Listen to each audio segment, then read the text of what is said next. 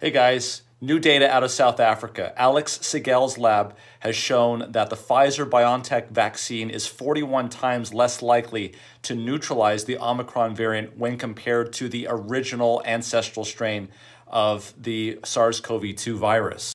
There's also new data out of Karolinska lab in Stockholm, Sweden. Here they looked at titers for the wild type, the Delta, and the Omicron. And we can see that Omicron is worse than Delta, but not much worse. Alex Sigel, the leader of the South African laboratory, felt that the results were actually better than he thought they would be, and that the escape of the virus, Omicron variant, from the vaccine was incomplete, meaning that if these antibodies were in high enough concentrations, they could still neutralize the virus.